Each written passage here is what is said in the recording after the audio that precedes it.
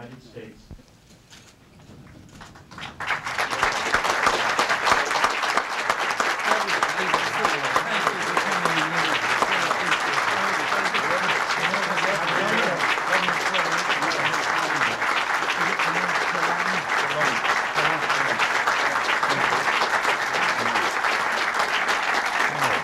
Thank you very much.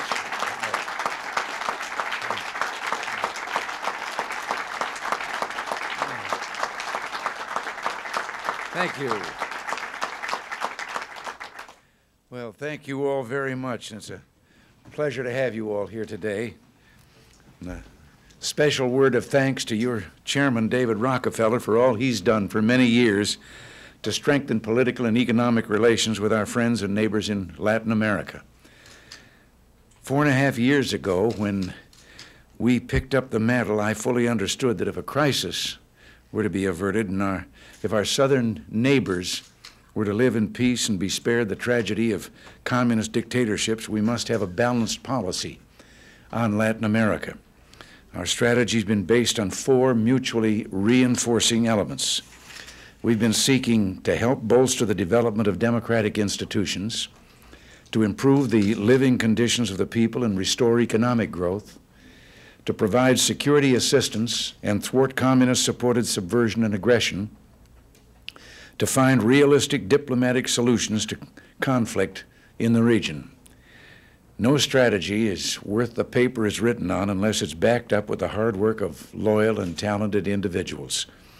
And I'd like to take this opportunity to recognize a man that I've relied on heavily. Bill Mittendorf, would you please stand up?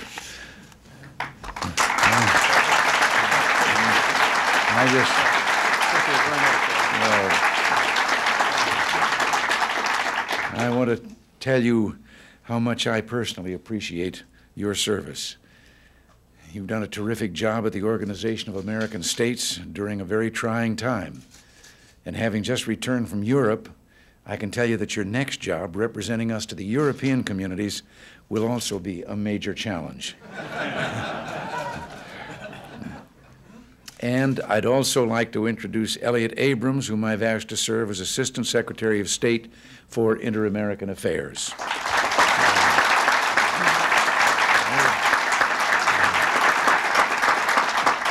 Elliott has been an articulate spokesman for our country in the field of human rights, and I'm looking forward to working even more closely with you. Now, just make sure you get all the phone numbers of everybody in the room before they leave today. No. Seriously, I hope you'll give Elliott your strong support. With the energy and the creative talents of people like Bill Mittendorf, Elliott Abrams, all of you here today, much has been accomplished in Central America. The people there, with the regrettable exception of Nicaragua, are enjoying the rising democratic tide.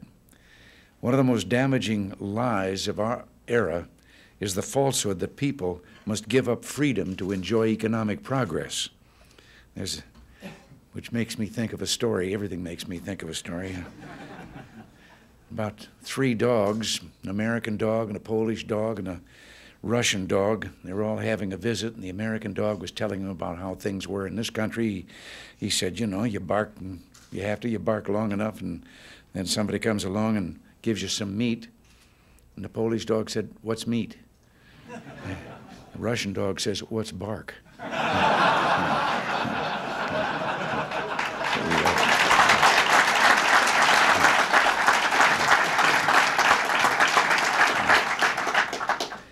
I have to interrupt right here and tell you that one of my visits, I won't name him, I don't want to embarrass him, but one of the heads of state that I met with on this visit, he gave me one while I was on the way. Told me the story about the 2 fellows in the Soviet Union that were walking down the street, and the one of them says, have we really achieved full communism? Is this it? Is this now full communism? And the other one said, oh, hell no, things are going to get a lot worse.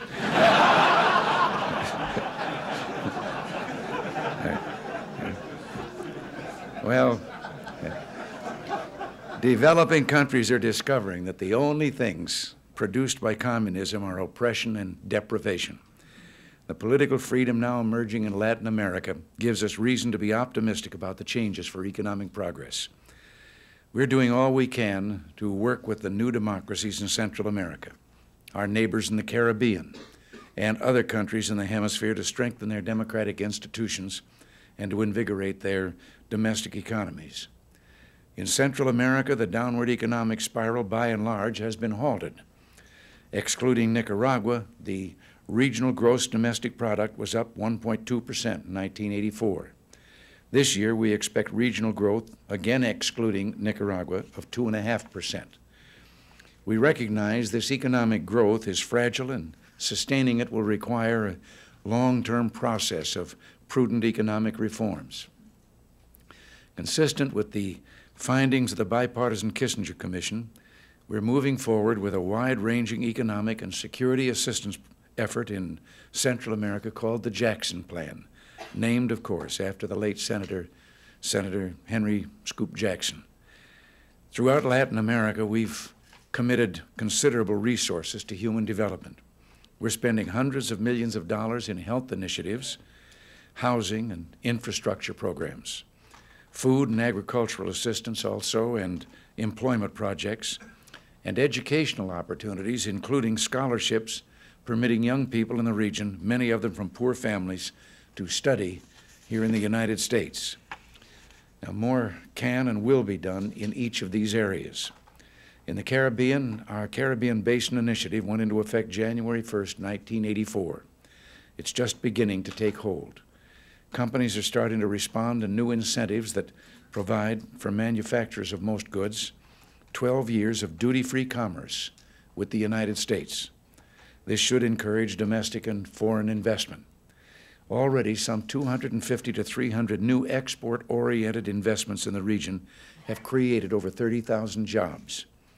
In 1984, CBI-eligible imports to the United States increased by about 17% over the 1983 level, and that's a $555 million increase. And for the first time since 1981, our exports to the region also showed growth last year. Our administration has stressed the necessity of strong private sector involvement if economic progress is to be made in Latin America. The single most important reform any government can make is to lower its people's personal income tax. Government spending programs, but when I should say not just income tax, I'm sorry, I've been just coming from a session having to do with our own income tax, to lower its personal tax rates in those countries. Government spending programs aimed at building the infrastructure will not do the job. The efficiency, the ingenuity, and vitality of private enterprise and free people must be brought into play. I'd like to express my appreciation for the courage and foresight of those American companies who, during a time of economic uncertainty, invested in the future of Latin America. I think we've turned the corner, and better times are ahead for our neighbors to the south. Our own economic growth has helped and continues to help stimulate growth in Latin America. And as their economies come around, their prosperity will add to ours. I'd also like to thank Puerto Rico's governor, Rafael Hernandez Colon, with us today for the support that you've given to help us promote democracy and economic progress in the entire Caribbean region. Thank you.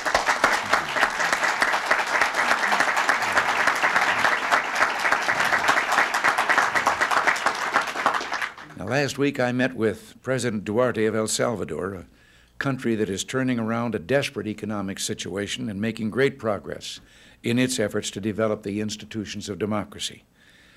I couldn't help but remember how close the House vote was last year on the crucial issue of military assistance to his government. A loss would likely have undermined everything that President Duarte was trying to accomplish. Recently, a top Salvadoran guerrilla leader surrendered. And according to press reports, this commandant confirmed, as have other defectors, what we've been trying to tell some of the doubting members of Congress. Nicaragua supplies and supports the communist insurgency in El Salvador. The former Salvadoran guerrilla leader reportedly confirmed they've been getting 20 to 30,000 rounds of ammunition and 5,000 sticks of TNT from Nicaragua every month. And he asserts they get 70% of their arms from Nicaragua. One encouraging thing we can say is that this does reflect something of a decline in what has been normal over the recent years, so possibly we're having some success in intercepting those shipments. With that, the communists have been conducting military operations, kidnapping and murdering village mayors, and destroying El Salvador's economic infrastructure, blowing up bridges, power lines, and more. This is aggression, pure and simple. Those who willfully ignore this aggression endanger freedom in Central America and, in the long run, the security of the United States. I might point something out here that's rather of interest. Our Bud McFarlane was in Central America not too long ago, and he was talking to the Contra leaders there. And he asked them, he said, apropos of what the guerrillas are doing in El Salvador and the attacks that they're making on these vital structures, he said, why, if you're trying to put pressure on your government here, why don't you attack some of these vital strategic targets? And to show you the difference between the Contras and the guerrillas, the Contras said, no, that would hurt the people, and we're of the people. We're not going to do that. I think they deserve our support. Let there be no mistake, helping those who fight for freedom and supplying security assistance for our democratic friends in Central America are vital to the future of that region and to our national security as well. We have it within our grasp to build a new unity of purpose in this hemisphere, to recapture the spirit of freedom and enterprise that brought many of our forebears from the old world to the new. The challenge is great, but I know we'll meet our responsibility. As I told the people of Europe during my recent trip, the future is on the side of the free. I thank each of you for what you're doing to make the dream of the Americas come true from one end of the hemisphere to the other. I need your active help to inform your fellow citizens and the Congress of how vital it is for us to see our southern neighbors through this time of economic uncertainty and communist subversion. Together, we can work with the people of Latin America to build a freer, more prosperous future. And I know I can count on you. Thank you, and God bless you.